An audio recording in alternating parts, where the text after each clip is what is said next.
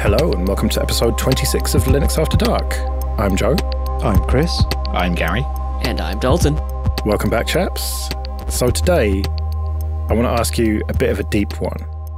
Where do you draw the line when it comes to your ethics and your ability to put food on the table when it comes to your IT career? I was thinking about this today when I was running my residential IT support business. So there was a bit of a continuum.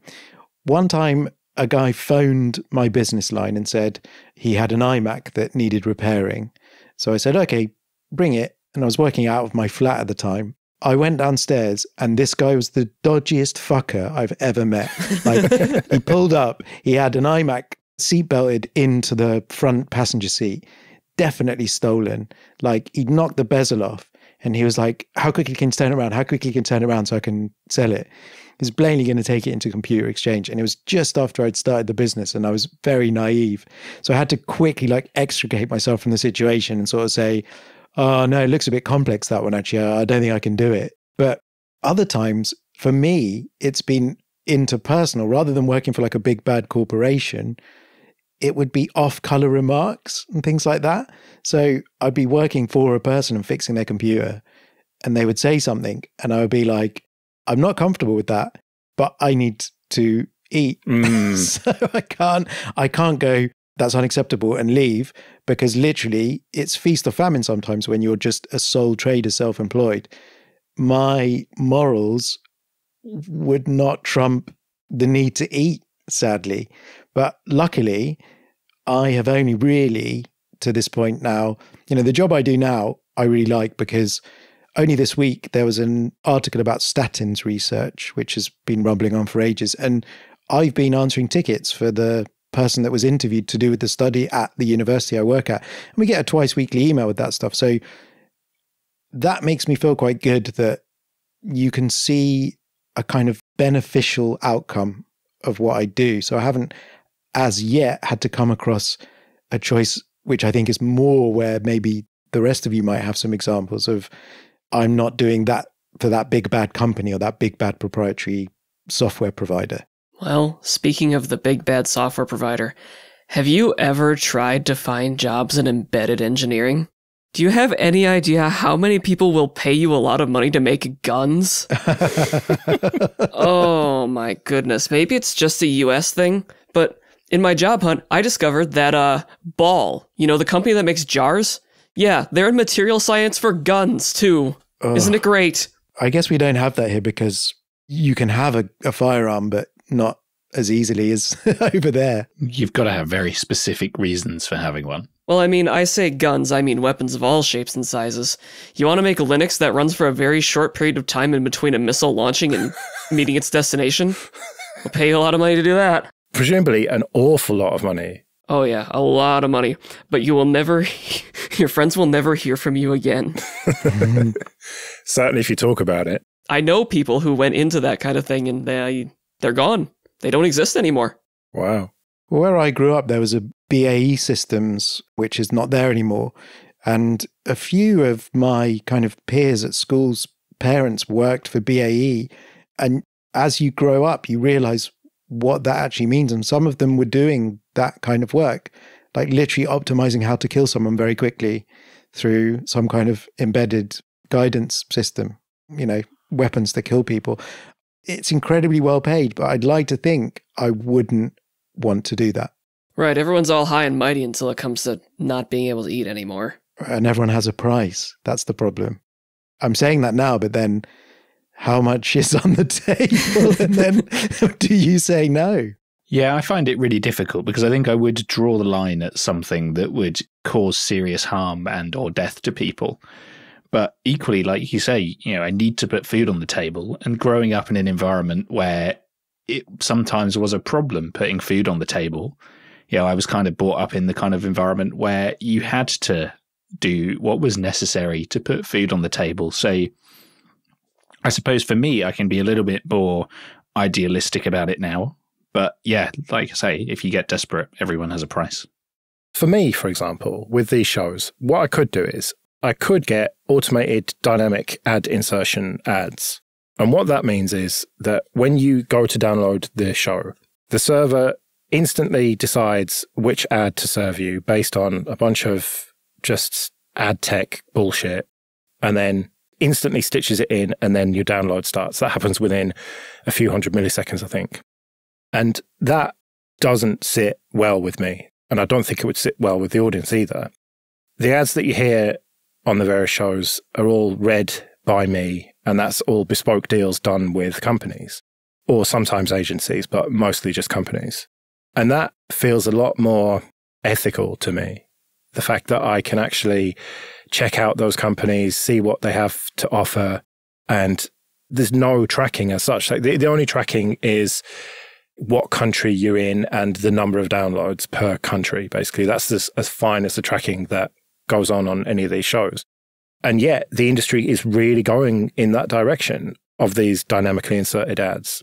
I mean, what do you lot think of those? You lot listen to podcasts. You must have heard them. No, I mostly skip them. No one skips ads, Dalton. No one ever skips ads. Right. But before you skip them, you do know what they are. Well, yeah, because usually it'll be a change of background music or the voice changes significantly. There's one podcast that I've been listening to where someone literally phoned in all of the ads. Like, you could tell it's over shitty 8 kilohertz mono audio. It's like, what the hell are you doing? Just as quickly as possible in one take. Uh-huh. So yeah, I definitely get that. And don't phone your ads in, Joe. Keep using the microphone, please. I'll try. But the temptation is there to do those deals with the companies who offer the dynamic ones. But it's not so much the fact that it's dynamically inserted. It's much more about how they decide what those ads are. That crosses a line for me into proper ad tech, and I just don't like ad tech. Yeah, that's where it crosses a line for me, is the way that they gather the data for their ad tech and ad targeting. I don't like the fact that they're using everything I do online in order to just sell me stuff. So I would much rather, the way you do it now, where you find people who are going to sell ads on the shows that are actually relevant to your listeners, and you vet them. And you're probably not going to hear an ad for BAE on this podcast, right? You never know. Depends how much they're paying. Okay, this episode. Do you want to know exactly what happens between launch and destination of your bombs? Oh, no. But I wouldn't say no to something cool that was not Linux related or IT related, for example. Like, I'm not going to say the name of it because I really want them to, send me a free one. But there's like a wallet company that's got quite expensive, fancy wallets, but modern tech. It's Ridge Wallet, all right? It's Ridge Wallet. But they have RFID isolated bits. Yeah, look, we're not doing the bloody ad. We're not. But I wouldn't mind doing that, for example. That's a premium product, and fair enough, not everyone can afford it, but that's totally fine. But again, aspects of that product are relevant to your audience. Like, their target market is probably men in their late 20s, early 30s who are interested in technology, right? Not to stereotype our listenership or anything. Well, from meetups and stuff, that appears to be the demographic. Mm-hmm. Yeah, everyone has a daily carry in our demographic. So if it was a backpack or anything like that, my wife laughs at me at how long I spend agonizing over a backpack. But I'm like, it has to have a padded laptop pocket. It has to have like separate other pockets. It needs, if I put a water bottle in, I need to know it's not going to leak, all of that stuff. Because I carry loads of technology with me in the backpack. So yeah, it's definitely like relevant. I am doing an ad read. Yeah. And so the LNL backpack is coming out next week. Well, Chris, all I can say is, okay, this episode is sponsored by Mountain Warehouse. That's where I get mine from. I don't know why we're doing all these free ads for people, but yeah, if you're in the UK, Mountain Warehouse, it rules. When we think about Google, uBlock Origin and AdGuard this week have released their first attempts at Manifest v3 extensions for the Chromium-based browsers, because Google seemed to be pulling the land back and saying that they want to restrict ad blocking in Chromium-based browsers. And I feel like maybe that's starting to come back. So it's possibly going to become more prevalent, these dynamic inserted ads and that kind of thing. So the way I look at it is, if it means the podcast carries on, it's hard, isn't it?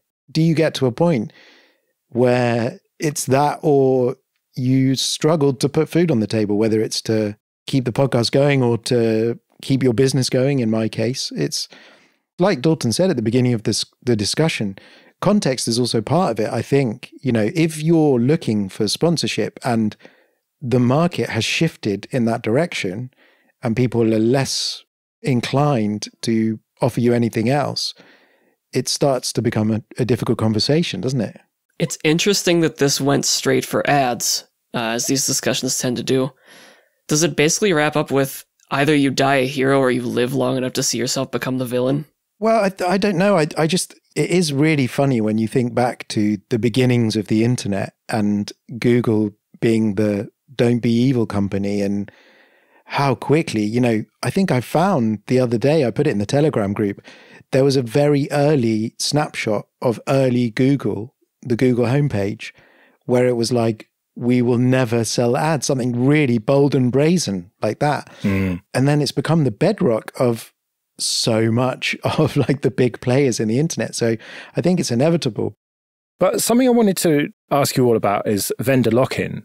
Now, Chris, when you were doing your IT business, that must have been something you thought about not locking people into services and trying to educate them a little bit about the reality of putting all of your data into Google Drive, let's say, or Dropbox or iCloud or whatever it is.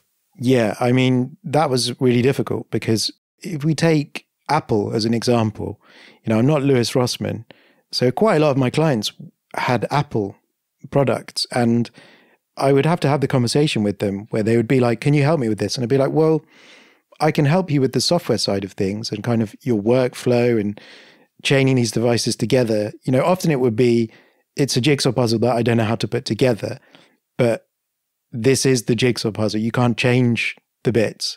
And I would say to them, you can't come to me and say it's broken. Can you fix it? And if you want that, I'm going to have to refer you. There are a couple of people that can help with that kind of thing outside of Apple. But as many people have discussed before, that's what's hard is people actually sometimes like vendor lock-in and call it an ecosystem. Yeah. I had, over the years, only 4 or 5 people that I installed Linux for and they stuck with it, which I still think is quite impressive, to be honest. A few of them would just come to me and ask, but things like with the cloud, I did have this woman come to me once and she said, I'm fed up with Google and I want to get all my photos back. And I did it for her and she paid me a reasonable amount of money. I used a Python script, which you can get on GitHub, where you pull the photos down and the metadata is in separate JSON files. And then the script tries to combine them as best as possible back into the EXIF. But they're not organized in like folders and a directory structure and a file system because Google never wanted you to get them back. And she was like, why are they like this? And I said, well, that's the best I can do.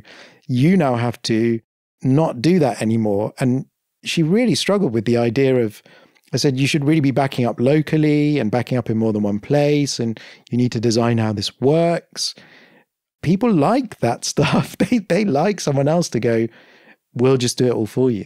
See, I think it's difficult because no matter what you do, whether it's in the personal world or in the enterprise world, you're always going to be somewhat locked into something, right? So I use Nextcloud to back up my photos from my phone.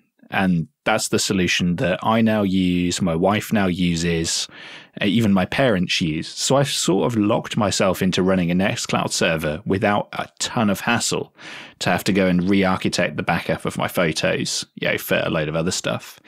In the same way that on my servers, I've written all of my infrastructure as code and my Ansible and Terraform and stuff to run on Ubuntu. And there is a bunch of re-architecting there if I'm to architect my way out of using Ubuntu. So I'm locked into that. So even though both of those products are open source, free software, quote unquote, I'm locked into them really because there's a ton of work and it's just not practical for me to move out of that. In the same way that, it's probably not practical that I'm going to cancel my iCloud subscription anytime soon because I've got 10 years worth of photos in there at this point. You just reminded me just briefly of the recent Plex outage. I had the same thing. Plex had a password leak, and so they basically de-authed everyone and made them reset their password and said, check the box to sign out. Now, the problem is that their auth server got hammered so badly, you couldn't reassociate your Plex server, which has to be done via their servers in the cloud if you're going to stream remotely, for like 24 to 48 hours. Now, I can spin up Jellyfin for myself, but I can't really, I mean, I could, but it would take longer than was worth. Get all of those people, like you mentioned, Gary, with Nextcloud that use Plex to install the Jellyfin app, make sure it's set up, make sure it's associated with the Jellyfin instance and everything without geographically going to all those places. So it's the same thing. I just waited it out. And I don't like the fact that there is this cloud backend that it's beholden to, but they know how it works and they're used to it. To get them onto something else, it's similar, but it's not the same, not enough the same. It's fine for us, but lots of people don't like anything to change at all. At all. Some of that change is just, being an adult and accepting that the world changes. But at the same time, how much money are you going to spend on a solution that doesn't actually work for people? Well, do let us know where you draw the line. You can email us show@linuxafterdark.net. But with that, we'd better get out of here. We'll be back in a couple of weeks. But until then, I've been Joe. I've been Chris. I've been Gary. I'm still conflicted. See you later.